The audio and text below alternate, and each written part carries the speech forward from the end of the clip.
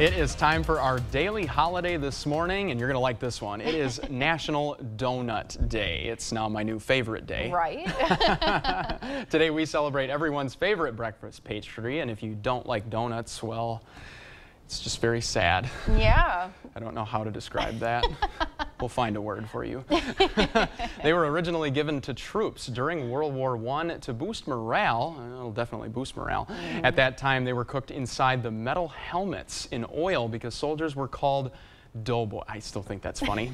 Doughboys. I'm very immature, folks.